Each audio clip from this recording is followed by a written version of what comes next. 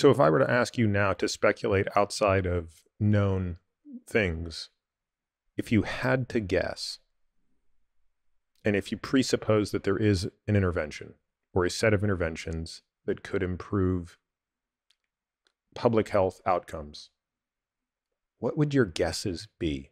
What would you guess to test? General education, not nutrition education, general education.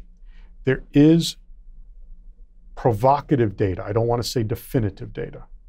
There are provocative data strongly suggesting that general education, especially for girls and women, leads to lower BMIs, lesser rates of obesity, and lesser diabetes than less education.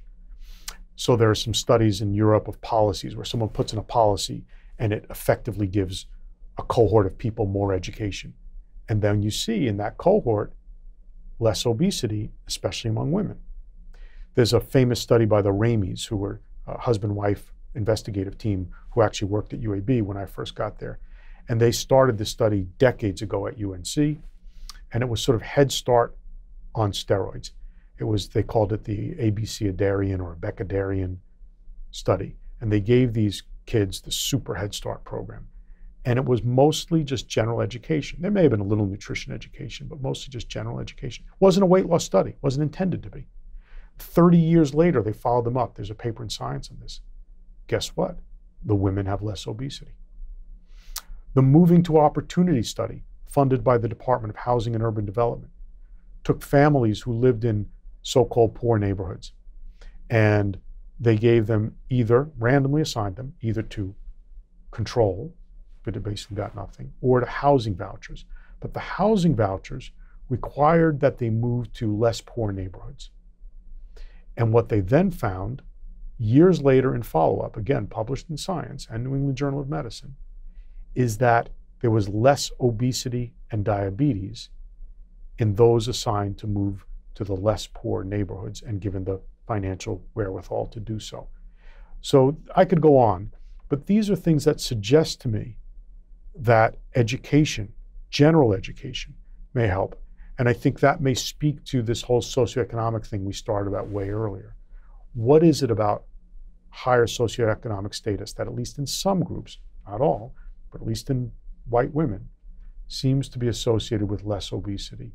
And I don't know what the causal mechanisms are, but that might be my best. So if somebody said to me, you're going to be the king for a year, and you've got the federal budget, and you can take this big chunk of money, and you can make an impact in obesity and diabetes, I would say, I'm going to divide it into 4 pots. One pot is going to be surgery, and it's going to be both providing it and continuing to study it. The next one's going to be pharmaceuticals, both providing it and continuing to study it. Third pot is going to be some general education, maybe general well-being, safety, security, starting in early childhood, to see whether that alone is enough. And it may be really reducing disparities. Back to Confucius. Confucius said, we are not so concerned with an absence of wealth. We are concerned with a disparity of wealth.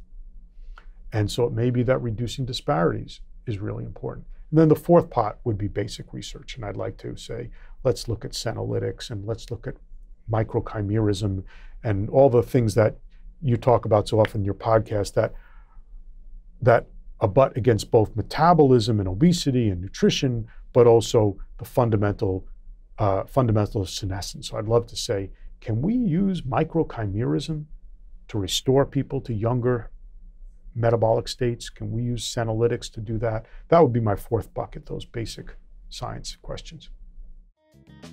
This podcast is for general informational purposes only and does not constitute the practice of medicine, nursing, or other professional healthcare services, including the giving of medical advice. No doctor-patient relationship is formed. The use of this information and the materials linked to this podcast is at the user's own risk. The content on this podcast is not intended to be a substitute for professional medical advice, diagnosis, or treatment.